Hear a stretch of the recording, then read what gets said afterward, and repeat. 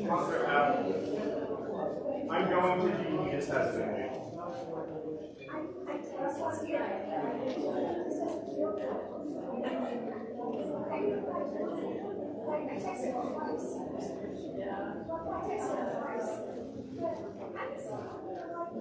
I just want to know, like, trumpet family.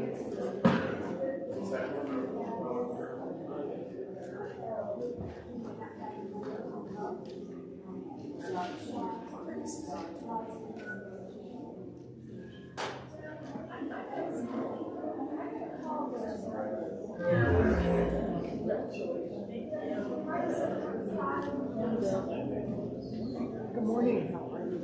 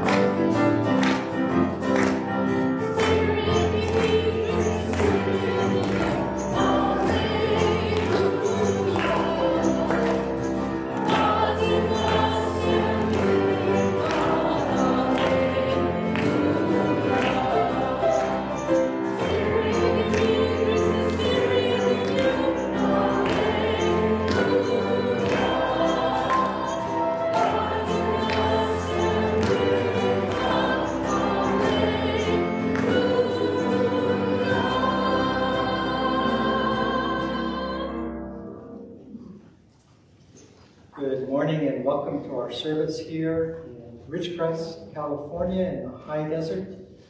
Welcome to those of you who are worshiping online with us as well. Several announcements. First, I want to cover, and then I don't know if Amy wants to add any, there is a Thanksgiving meal here in the social hall at 1 p.m. on Thursday. Amy, do you want to add anything more? Yes, if you would like to RSVP for that, you can just find me after church. Dine in or take out donation only, and you're welcome to bring that donation on Thanksgiving Day. Thanks, Amy, for doing that.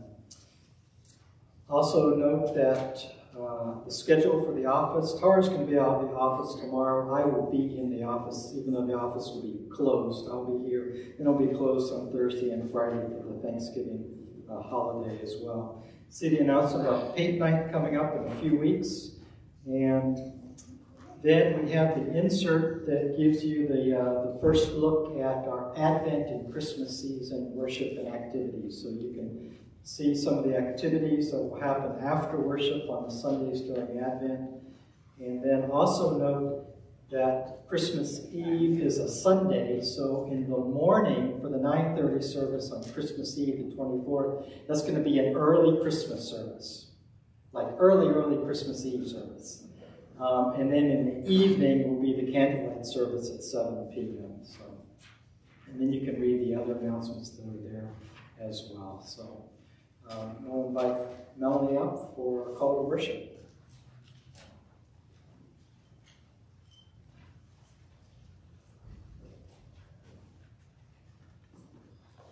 Good morning. Good morning all to this fine fall service day. We now have our worship, call to worship. It will be in the red Methodist hymnal or on the screen. It's the Psalm 41 through 11, page 774 if you're following in the red. If you would please stand if you're able.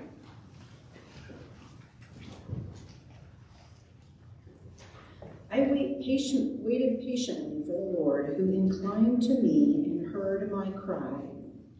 The Lord drew me up from the desolate pit, out of the miry rock, set my feet upon a rock, making my steps secure. The Lord put a new song in my mouth, a song of praise to our God. Many will see and be in awe, and put their trust in the Lord. Blessed are those who make the Lord their trust, who do not turn to the proud, to those who go astray after false gods. O Lord my God, you have multiplied your wondrous deeds and your thoughts towards us. None can compare with you. Were I to proclaim and tell of them, they would be more than can be numbered. Sacrifice and offering you do not desire, but you have given me an open ear. Burnt offering and sin offering you have not required. Then I said, Lo, I come, behold the book is written with me. I delight to do your will, O my God. Your law is within my heart. I have told the glad news of deliverance in the great congregation. Lo, I have not restrained my lips, as you know, O Lord. I have not hid your saving help within my heart. I have spoken of your faithfulness and your salvation. I have not concealed your steadfast love and faithfulness from your great congregation. O Lord, do not withhold your mercy from me. Let your steadfast love and faithfulness ever preserve me. May the Lord add his blessings with reading. We now have our hymn, Open the Eyes of My Heart.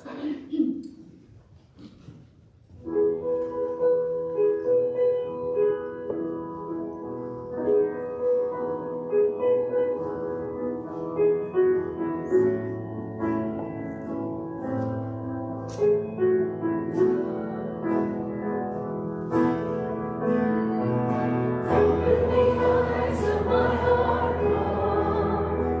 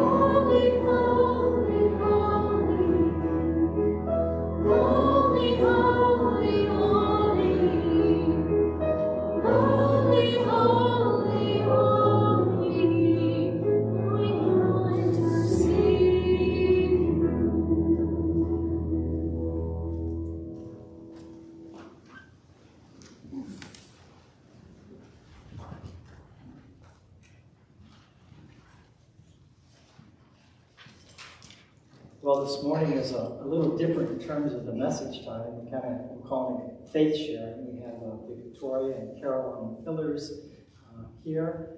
And, you know, in the letters that Paul wrote to the different churches, he always had an introduction of some type. Sometimes the introduction was very short, and then he got right to what he wanted to talk about. But one of the common themes, and you can find this particularly in Ephesians, in Colossians, and also Philemon, he writes very similar words. I have heard of your faith in the Lord Jesus and your love toward all the saints, and for this reason I do not cease to give thanks for you as I remember you in my prayers. And in Philemon, I pray that the sharing of your faith may become effective when you receive all the good that we, or you, depending on your translation in Philemon, may do for Christ.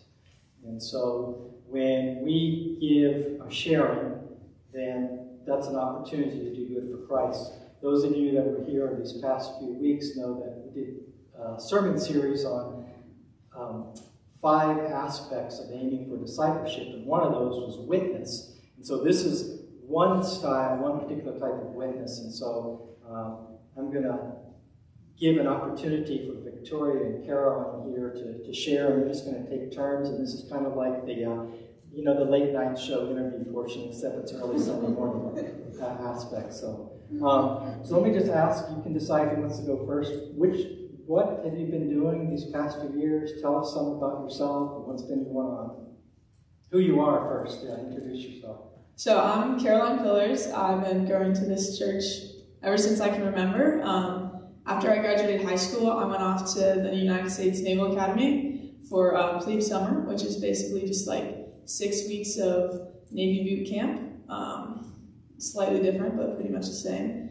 And then we have plebe year, which is like your freshman year, where you have to call all the upperclassmen sir and ma'am, just like in the real military. And then after that, you get to be an upperclassman, and you're there to train the plebes. And it's similar to a normal college, like you're learning, studying. So I'm right now studying to become a mechanical engineering major. And then towards the end of your 4 years, so actually last week, you find out what job you get to do in the Navy. So I found out I'll get to be a Navy pilot after I graduate, which is very exciting.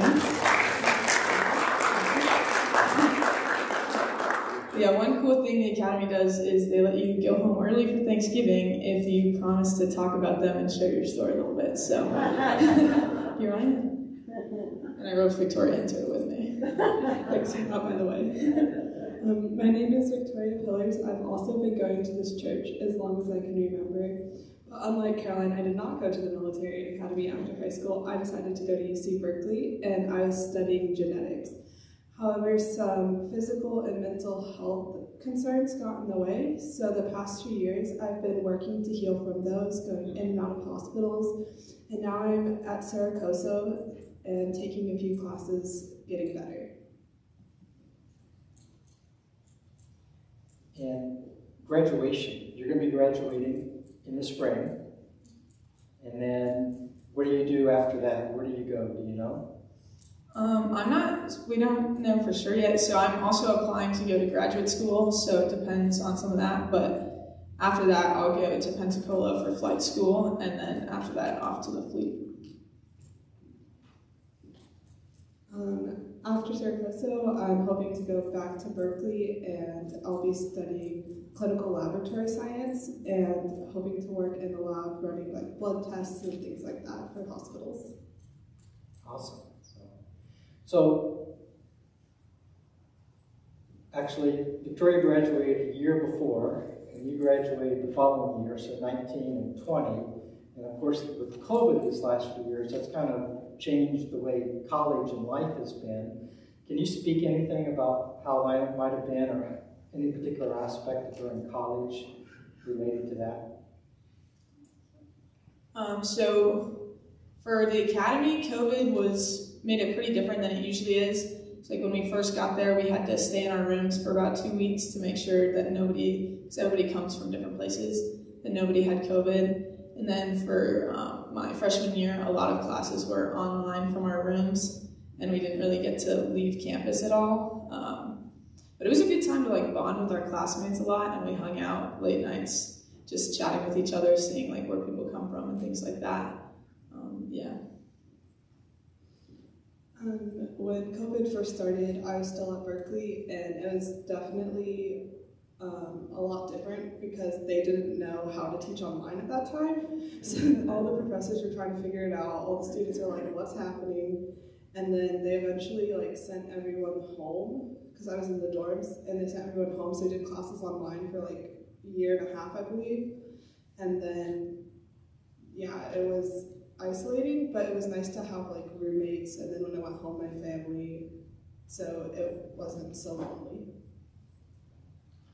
So what about church, chapel, any other type of parachurch organization that did like Bible studies or any other type of groups like that at the colleges? Were there any of those activities that you were able to involve yourself with, and can you tell us about that? Yeah, so at the academy we call them ECAs, extracurricular activities. So there's a few different Christian ECAs on campus. The one I ended up getting connected with is called CREW. It's basically just like an interdenominational group. We meet on Tuesdays and Thursdays. Tuesdays they'll do like a message and then fellowship afterwards, and then on Thursdays we'll have Bible studies. Plebe year, that was pretty hard to get involved with because of COVID and everything was online, so I didn't really start going until youngster year. And then we have a chapel on campus that we go to, but once you get older, you can go off campus for church. So I've been going to a church called South Shore for the past few years, and that's been super cool. But Crew has really been like a good place for me to find like best friends, people that I know I'm going to be lifelong friends with, and just people to like live life with and share faith with. Berkeley also has Crew, so when I went to Berkeley, I was involved in Crew. We met for worship and talking about scriptures once a week, and then we had like activities. And now that I'm home at Saracoso, I've been going to, there's a Thursday Bible study, and so I've been doing that. Was there any particular moment or incident or experience, either through Crew or something else, in which you really felt God's presence or you felt closest to Christ? For me, like when Victoria was in and out of the hospital, that was like really tough for me, and that's actually where my faith grew a lot. So having friends in Crew that just kept encouraging me to go to crew and like hearing the messages, like the gospel, and how God was always there for me no matter what we were going through. Like, I'd say that's probably like when I was the most grateful and closest to God. I'm not sure it's through like a particular organization, but one of the times that I felt closest to God was I was taken to the ER at one point, and there was like 12 different ERs in the city, and it happened to be that the hospital I was at, they have a specialized program to help me, and that I was taken to the hospital. That just happened to be God's work, and I think in that moment I was like, thank you. If that lined up right at that time, yeah, okay. Exactly. It's Thanksgiving week. Anything that you're thankful for over these last few years that you haven't already mentioned in particular? The opportunity to like get to be home and everybody to be together for Thanksgiving this year is definitely something I'm very thankful for. I'm also thankful to be home this year with my family, and I'm also thankful for this one. You spoke a little about some of the challenges of COVID. Were there any other types of challenges or period where it was like, you know, you just felt your faith tested, or anything you want to add about that? I also got to spend a semester at the Coast Guard Academy. We do like an academy exchange program, and right about like the first few weeks I was there, we had just found out that my mom had been diagnosed with breast cancer, and that was really hard because I didn't know anybody yet, and I was like, God, why is all this happening? But at Coast Guard, they had a group called Officers Christian Fellowship, and I got to connect with a bunch of people there and just have my faith encouraged and be reminded that no matter what I was going through, that God was always there. So, for me, I guess it was all of the different hospitals and the different treatments.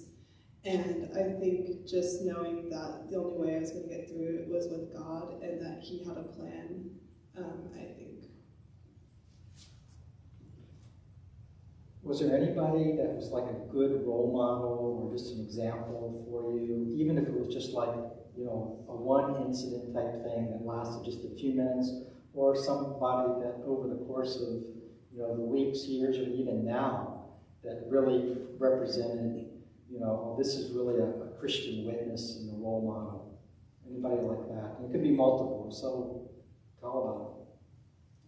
I have a friend at the academy named Hope, which is a very fitting name for this gal, because she really shares the joy of God in her, and she shared her testimony with us at crew one night, and she talked about all this hardship that she had been through in her life, but she was just so full of joy and light in Christ, and she was so excited for like when we get to meet Him in heaven. And I was just like, I want to have that joy in my life. I want to be like that girl. Like, it was just very encouraging to see that no matter what she was going through, she was just so full of joy.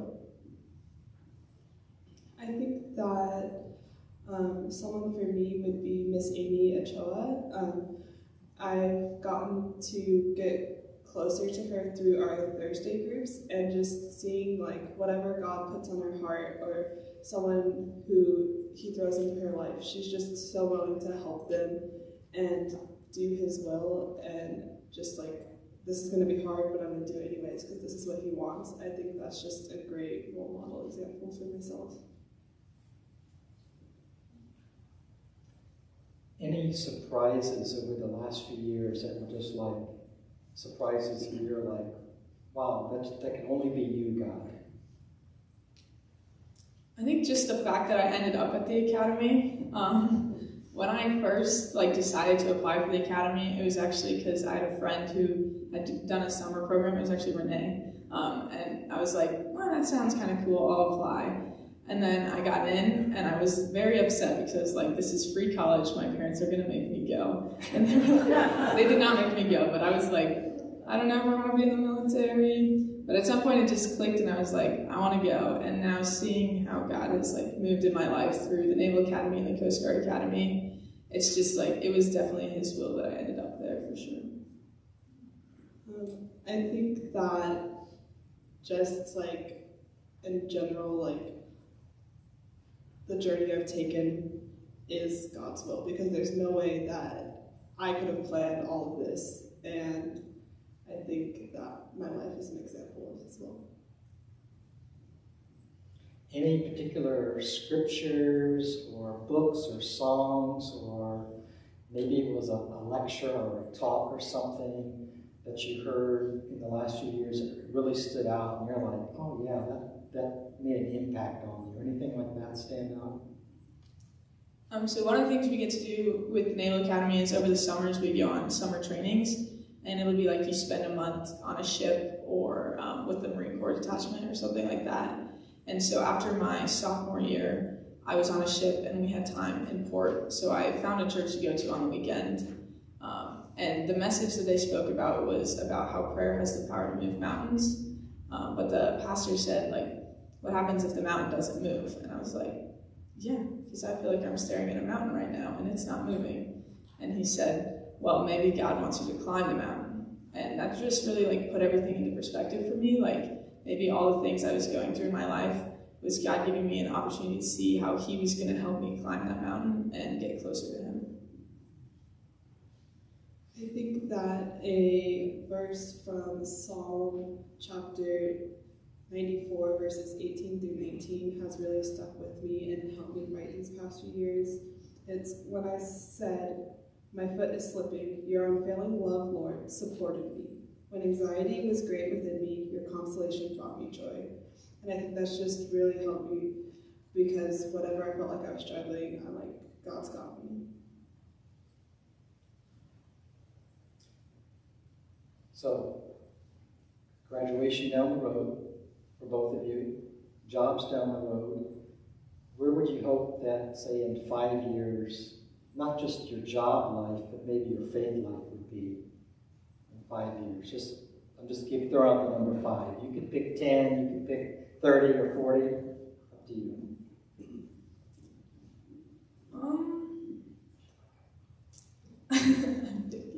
I think for me, just that I would keep having people put in my life who help me grow closer to God, and keep me like, it's a lot easier to be going to church and growing in your faith when you're also in community. So just that I'd be able to keep finding community no matter where I end up, because that's always a big question mark. Where's the military going to take you next?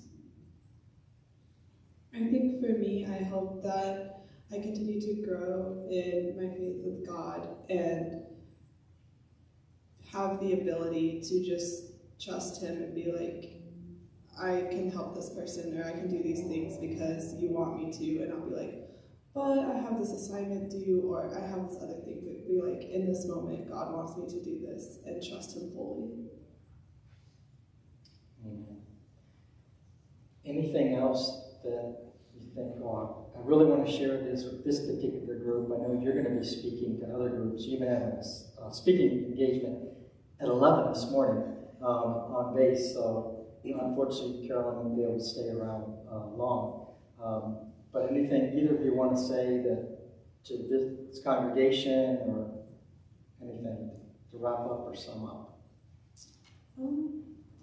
I think, one of the big things was the Academy wanted us to come home and like share about the Academy and give people opportunities to learn about it. So if anybody knows anybody who might be interested in coming to the Academy, I'd definitely be happy to talk to you about it. I have a few things I can hand out that have like resources to get connected and like applications and stuff like that. But the biggest thing is just like, I don't know, seeing how God can move in your life in unexpected ways, I think has been one of my biggest takeaways from the Academy. We talk about leadership and all this stuff about going into the military, but just seeing how God has moved in everybody's lives in so many different ways there has been awesome. I think that one final remark that I want to share is that sometimes the road can be bumpy, but it can help you grow in trusting the Lord, and that even if like you have a time of doubt, then he'll always be there when you come back to him. Amen. Well, I want to pray for you, but I have one last question just for Caroline. What are you doing on the afternoon of December 9th? Hopefully beating Army. I'll let you have the last word. I appreciate that. Let us pray. would you all be in the spirit of prayer? Let me pray for these young women. So, and I want to pray the prayer that Paul wrote in Ephesians chapter 1.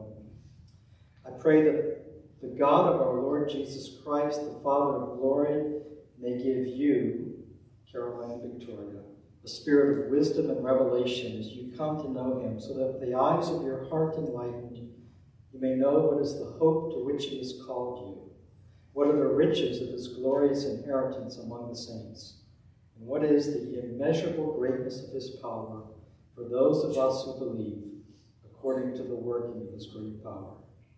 In Jesus' name, amen. Thanks for coming on. Thank you.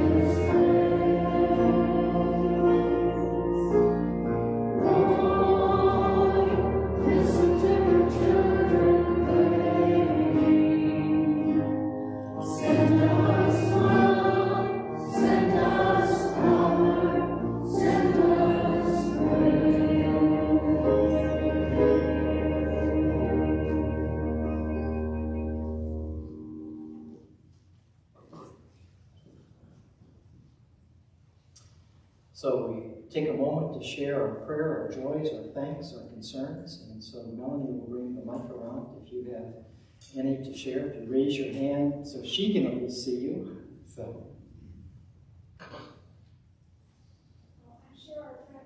Ferris is watching the service at home. He hasn't been feeling well enough to come to church, and I'd like to ask for healing prayers. Others.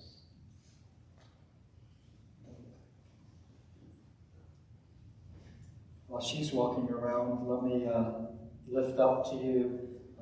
We've been carrying on our health prayer list Phyllis Marple. You may have heard the last few weeks that she had gone into hospice care, where she did pass away and die this past week. So prayers for her family, Jenny Carr, and the other members of her family.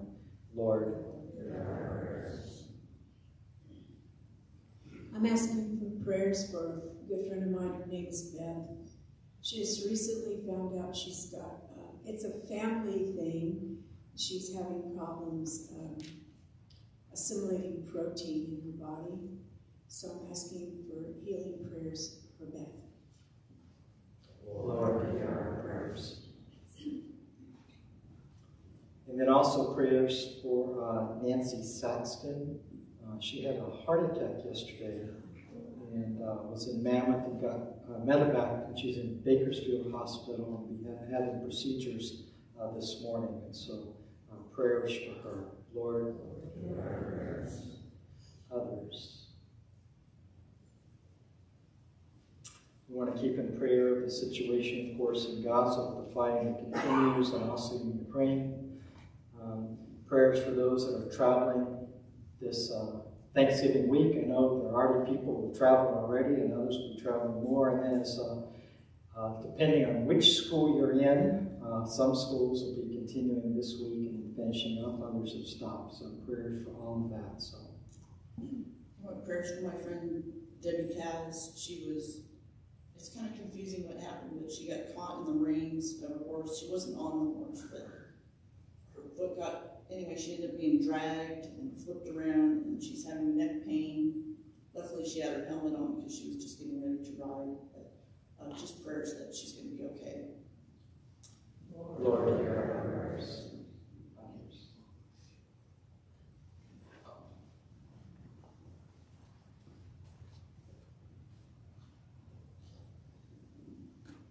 So I have a couple of prayers. Prayers of joy. Our grandson Malachi went to the doctor yesterday and passed a swallow test. And so now they can start introducing pureed foods, and everything is crawling all over the place and dragging all his equipment behind him. and our daughter is also expecting another baby in February, and so just prayers that everything keeps going well for her and that she doesn't have the same issues and stuff that happened with her when she was pregnant with Malachi. And so far everything's good. The baby's already larger than Malachi was when he was born. He's 2 pounds, so things are going well so far. Praise God. Lord, hear our prayers. Others. Let's go to God. God, we're grateful for opportunities that come our way. We're also grateful for challenges that may come our way, and we are able to lean into them and find them as opportunities to grow closer to you or to strengthen our faith. Lord, help us understand and know that doubt is never a sin when it's part of our struggle for faith. It's just part of what the journey is as we grow, and that we all have it at different points and times in our life. And so let us be thankful for the ways that we grow in our faith. We lift up to you those persons we've had named in our sharing or on our prayer list, or others that we keep in our hearts who are dealing with significant health issues, who are awaiting test results, who are in the process of healing from past surgeries and procedures, and sometimes that drags on longer than the person would hope. And so we give all of these to you, God. We just trust in your healing, that we may be persistent and we may be faithful in our prayers for one another. We thank you for the joys that come our way, the joys of new life to come, and the joys of being able to make significant progress. And so we lift up to you Malachi and give you thanks that he can do his swallowing now and allow him to get food. And then for the new grandchild that is on the way. We lift up the situations around the world in which there are people whose basic prayer is perhaps help, and they're struggling with things as safety and protection from violence, from war, for food and for water and for basic medical care.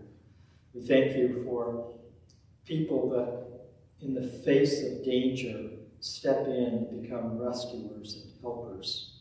We thank you for your people of faith around the world that do so because they are motivated by your love, O Christ. Help us live with that same energy, compassion, and spirit in all that we do. In your name we pray as we pray your prayer. Our Father, who art in heaven, hallowed be thy name. Thy kingdom come, thy will be done, on earth as it is in heaven. Give us this day our daily bread, and forgive us our trespasses, as we forgive those who trespass against us. And lead us not into temptation, but deliver us from evil. For thine is the kingdom, and the power, and the glory forever. Amen.